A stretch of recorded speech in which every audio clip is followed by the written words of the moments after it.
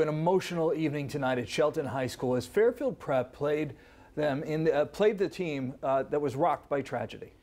That's right, Eric. Jimmy McGrath was killed while attending a party in his hometown of Shelton. And News 12 Shows Pedrosian reports hundreds of people came out tonight to support the family and honor Jimmy. Eric and Roxanne, what an emotional evening here today. Parents and students from Shelton High School as well as Fairfield Prep were holding back tears. And Jimmy tonight was honored for the love he had for the game of lacrosse, and people from both sides of the teams here wore blue, his favorite color, to honor him. Jimmy doesn't want us to cry for him.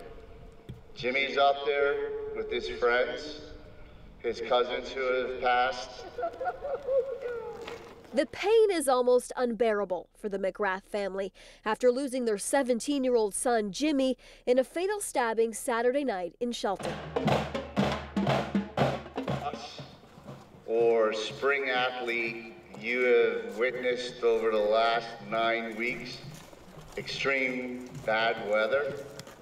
This is Jimmy saying, let's play. They now use signs of nature to guide them on this warm, sunny evening as their son's team, Fairfield Prep Lacrosse, takes on his hometown, Shelton High School. He was a really nice kid. I was sort of new playing with another team, and he welcomed me, introduced himself. So he was a nice kid who went out of his way to make you feel welcome. Student athletes from across the area travel to the field to show their support. I think we all realize that coming together is what makes it so much easier to deal with. While others try to make sense of the tragedy. You know, I think that sometimes we as a whole get desensitized to these types of events, but when it hits home, you know, it's hard because they're your neighbors, they're your friends, they're your classmates, they're your associates in work, and, you know, they're a family. Although number 7 will no longer be on the pitch, the McGrath family explains what the ongoing support from their community means to them. I just want to extend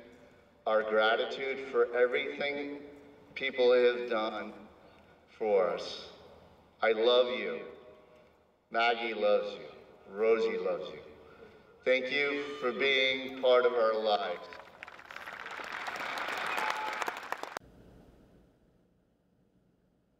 Jimmy McGrath's wake will be held tomorrow at Fairfield University. For more details, you can head to our website at news12.com. We're in Shelton. I'm Shosh Bedrosian, News 12 Connecticut.